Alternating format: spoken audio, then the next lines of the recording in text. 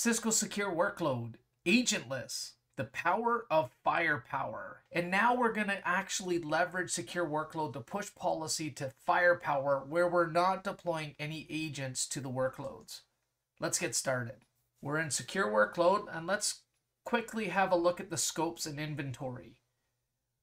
So we have an organization with data center, and we see this data center 252 and web services. This is where we're actually going to run the application dependency mapping against the flow data that we're receiving from firepower. First, let's go ahead and create the workspace to allow us to leverage application dependency mapping. We're going to go ahead, and this is going to be applied to web services under that data center 252. And we're going to automatically discover policy. I'm going to go back a week, and this will take some time. Again, it depends on how much data you have in regards to how long it's going to take. So while that's running, let's go ahead and look at firepower real quick.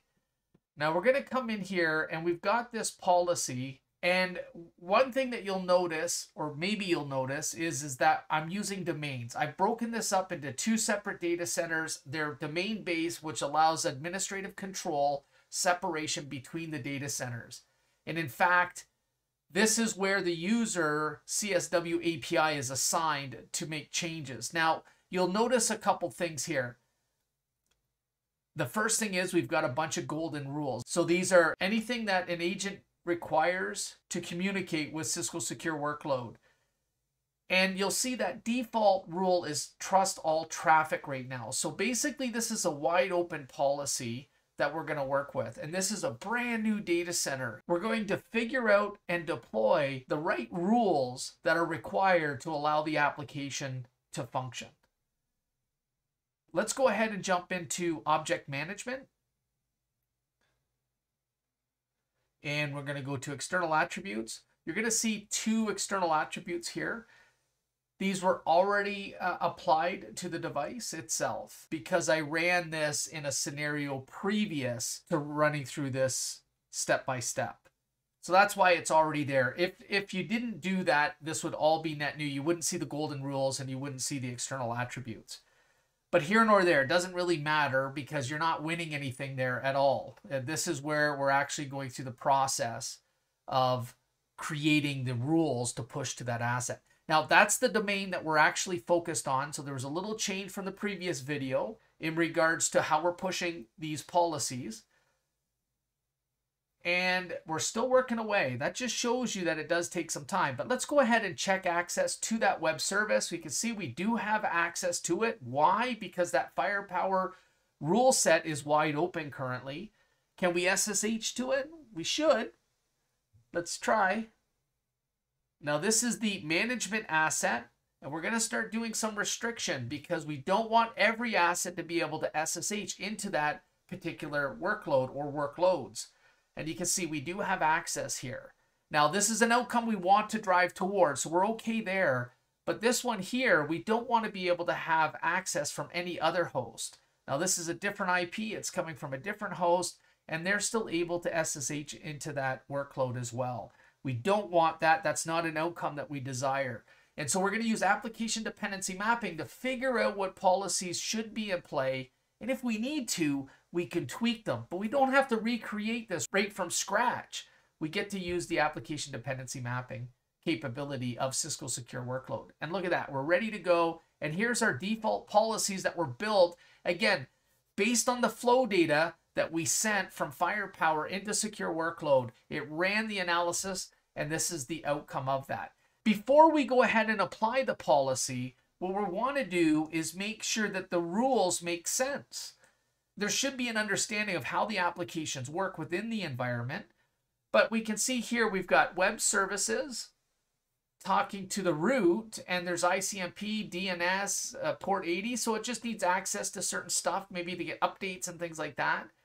We also see it accessing the my.org using FTP and ICMP.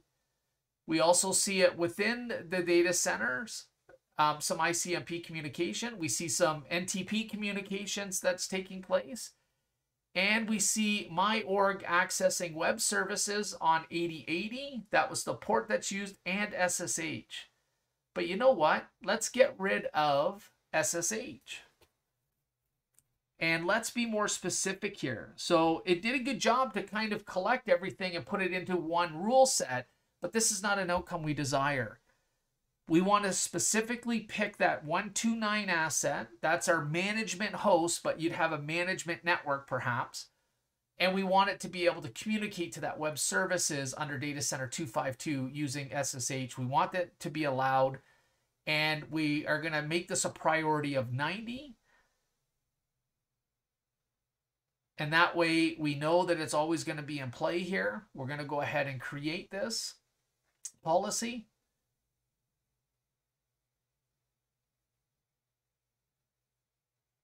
And you'll see that now at the top there. And now that'll give that one host access. And the catch-all is deny. So this is micro-segmentation at its finest. We're in full enforcement, or about to be in full enforcement mode. We're going to go ahead and deploy that policy now to firepower. And now we're starting to build that control. Now this could be east-west traffic. We could do more of a micro-macro type segmentation here. But it allows us the ability to push controls to firepower in areas where we may not be able to deploy an agent. Now that workload, I could certainly deploy an agent, but let's assume that there is warranty that may be impacted if you deploy it, like a healthcare device or an operational environment asset. So maybe we don't want to do that, but we still want to use application dependency mapping. We want to push policy. Now, in a few seconds, let's jump back into the rule set. We're going to see here, this is going to change, and we're going to see it's being modified by that CSW8. And there it is. API user is currently editing the policy. Now, that's pretty neat. It's now editing the policy. If we refresh shortly here, oh, it's already pushing it. That's how quick this happened. It's actually pushing it to the device. So the changes have been made. We just need to reload to see the policies that have been added here. And let's have a look. And look at that. Workload 7 all the way down to 17 have been added. It's using those external attributes for the source and destination dynamic attributes. There's the port 8080 there. We see SSH at the top, and we've got this block. So now it's not a wide open policy anymore. We actually have a deny at the end here. That's pretty cool because, again, we've been able to figure out what rules were required for firepower as opposed to asking application teams and trying to figure this all out. Now, when you look at objects, external attributes for dynamic objects, we can have a look at what is that object. And this is dynamic. So as assets get added, this will automatically get updated with new IP addresses. You don't need to push policy anymore to be able to drive that outcome. Now let's look at this one here. This will have a couple more. You can see there's 14 IPs or networks that have been assigned to that particular object. Again, that's all been driven based on the flow analysis that it did with application dependency mapping. Now let's make sure the application still works. Well, looks good. Let's just try to log in. Invalid, but it does work. So that's an outcome that we expected. We didn't want to change that. Now let's go ahead and see if we can SSH into that asset. And look at that, we're in. Now, the host that we're coming from is actually 129. I know I'm RDP'd into it, but that's a virtual instance that's on this asset. So this is 129, and it did have access. So that works. But have we actually blocked it coming from any other host? Now this is .100. This is directly from this Windows host, not a VM within it. Now let's go ahead and, well, nothing's happening, right? I can't even connect to it. So it worked. Again, it figured out what the rule set was based on the flow data and the analysis that application dependency mapping has done. Now this is pretty neat. If I come in here and delete one of the rules and save it, and push it out maybe. But I'm not even going to push it out here. But if I save this, and imagine if I deleted the SSH rule as an example, what happens here?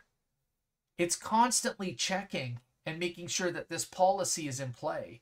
And it's actually editing the policy. So Cisco Secure Workload, that user CSW API is going to put that back in play. So you're going to see this here.